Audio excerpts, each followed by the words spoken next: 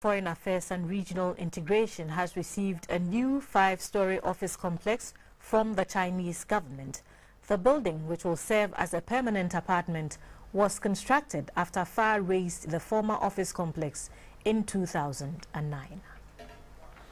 21st October 2009 remains an indelible history in the archives of the Ministry of Foreign Affairs and Regional Integration when fire razed the 10-story office complex.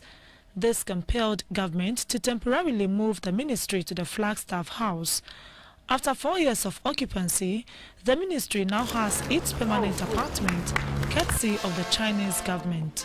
The complex consists of 141 office rooms, indoor and outdoor hydrant pillars, fire alarm systems, conference halls, among others.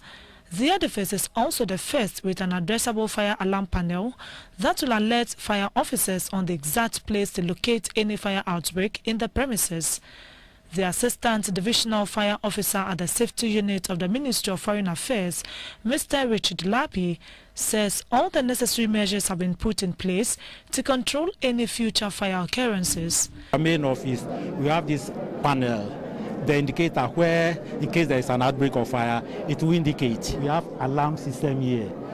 So in case there is a fire outbreak somewhere, we just press the knob and then the alarm will sound and people will be evacuated. The Minister for Foreign Affairs and Regional Integration, Madame Hannah Tete, commended the Chinese government for the tremendous support and assured that the gesture would further strengthen the relationship between China and Ghana. Indeed, Ghana and China have enjoyed very friendly and fruitful relations since 1960, during which time Ghana has benefited from various forms of financial and technical assistance from the Chinese government.